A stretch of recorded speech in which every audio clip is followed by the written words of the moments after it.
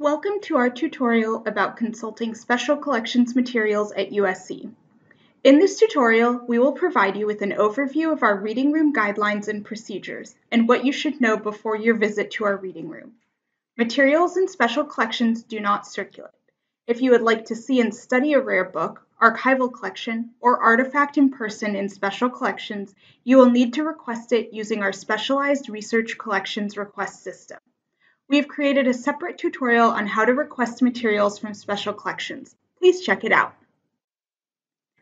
Once you have requested materials to view in our special collections reading room and received an email from us that those materials are on hold for you, you may come to our reference desk, which is located in Doheny Memorial Library, room 209. No appointments are necessary, but please make sure to check the hours our reading room is open on our website, as hours may vary. Arriving at our reading room.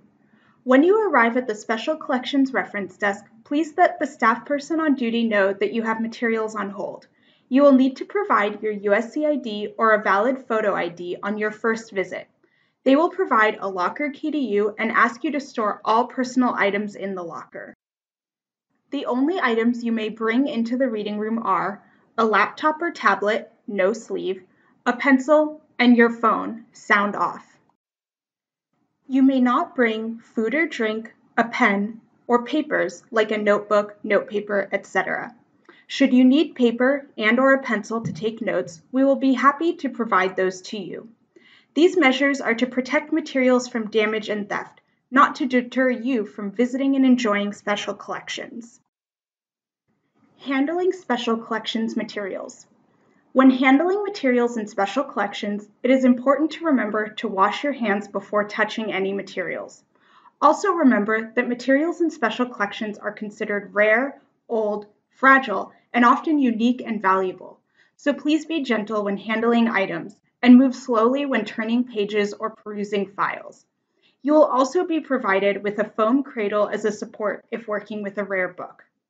Good general rules for handling a rare book is to carefully flip through it, one page at a time, and only open the book part ways. You never want to force a book open as the spine could break. When lifting a book, use both hands to support the spine and covers. When you are unsure about handling our materials, a special collections staff member is always close by and available to help you. Don't be afraid to ask. In the reading room, you will be asked to only consult one item at a time. This means either one rare book or one folder from an archival box at a time. If you work with archival collections, the box of archival materials will be placed on a small trolley next to your desk, and you will be handed a placeholder. This way, you can conveniently take one folder at a time out of the box and, using the placeholder, return it safely to the place it came from in the box.